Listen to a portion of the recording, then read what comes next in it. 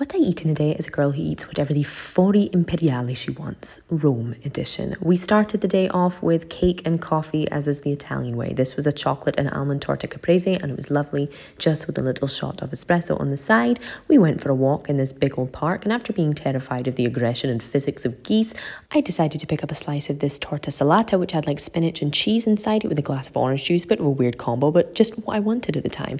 Afterwards, we browsed some of the things you must browse when in the Vatican, and later picked up the essential Roman supplì, which is a little kind of deep fried rice ball with cheese inside, and the world famous spaghetti amatriciana, and it was every bit of what I wanted it to be. That's all for today.